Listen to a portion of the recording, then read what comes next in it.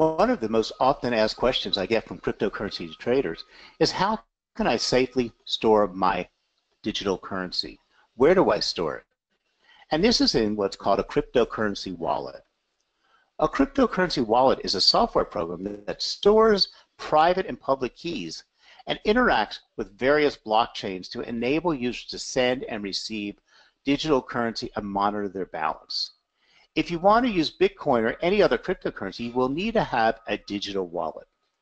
Think of your digital wallet as your savings account, not your checking account, but your savings account where you safely store money. Then you have your bank account. You also have your checking account. That's where you move money in and out, pay bills. And then lastly, of course, you have your ATM card, or you have your investment or your retirement accounts. But if you think of a wallet as your savings account where you put your stuff away to be safe and secure. So the very first step you have to take in order to purchase and store your digital coins is to open a cryptocurrency wallet. There are different choices of wallets depending on if you want to simply hold the largest coins like Bitcoin and Ethereum, or you want to hold many of the different types of altcoins that are available in the marketplace. There are wallets that just store your coins. There are wallets that are attached to debit cards, and then there are wallets that allow you to make withdrawals and convert your coins into other currencies. There's also wallets that allow you, or almost all wallets allow you to facilitate transactions, such as paying a bill or buying something.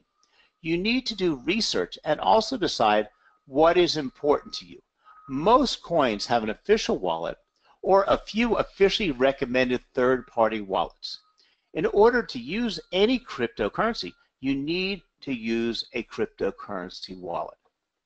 When you own digital coins, it's integral to have a piece of software to manage your coins and facilitate transactions. The community refers to these as wallets. Now, there are many different types of wallets, and each wallet has a public and a private key that allows you to move money in or coins in and out of your wallet. Now, there are several kinds. We have desktop wallets. Desktop wallets offer the highest level of security, but they are downloaded and stored on your individual computer, which means if something happens to your computer, you could lose the data.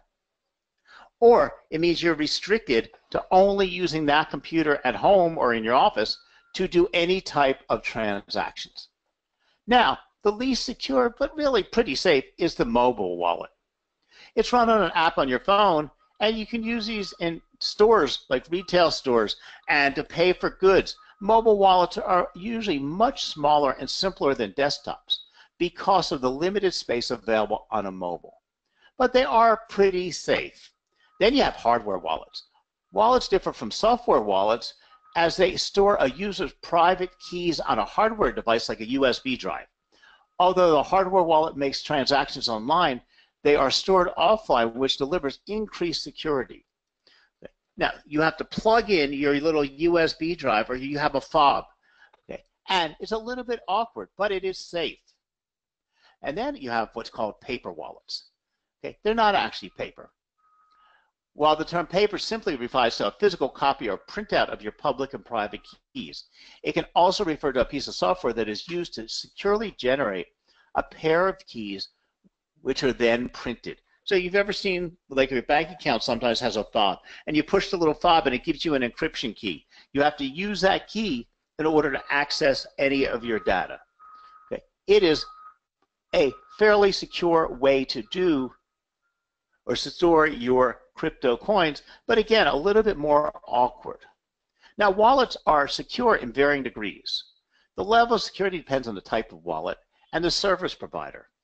A web server is an intrinsically riskier environment to keep your currency compared to offline. Online wallets can expose users to possible vulnerabilities in the wallet platform, which can be exploited by hackers to steal your funds. So it's a question, does somebody really want to go after and steal your little half of Bitcoin? Offline wallets, on the other hand, cannot be hacked because they simply aren't connected to an online network. Then you also have to make a decision as to you want to use, are you only going to be a Bitcoin owner, or do you want to have one wallet for Bitcoin, one wallet for Ethereum, one wallet for Litecoin, one wallet for Dime, or do you want to have a multi-currency wallet where you can store multiple currencies. So it gets a little bit more, not complicated, but a little bit more personalized. You have to decide what works for you. So if you're interested in using a variety of cryptocurrencies, the good news is you don't have to set up a separate wallet for each currency. Instead of using a cryptocurrency wallet that supports a single currency, you'll look for a multi-currency wallet. Now these are growing, but for a very long time there were very few of them. Okay. Now you can usually find from the biggest wallet providers a multi-currency wallet provider. Now the question is, are there any transaction fees? Now there's no straightforward answer, but you have to do a little bit of research. Most wallets are free, but there is a transaction fee. It's a small, minuscule fee that's charged for each transaction in and out, because every transaction has lots of pieces of data that have to be moved, and that data has to go through miners, and that costs money. Okay. But the fees are tiny, and they're improving quickly. But again, you have to look at what type of wallet you have, why you want to have that wallet, and how you're going to act. So which cryptocurrency wallet is best for you? There's an ever-growing list of options. So before picking a wallet, you should, however, consider how you intend to use it. Do you need a wallet for everyday purchasing, or just buying and holding digital currency for an investment? Do you need to plan on several currencies or a single currency? Do you need to have access from your digital wallet at home or for anywhere you are? So take some time to assess your requirements and then choose the most suitable wallet for you.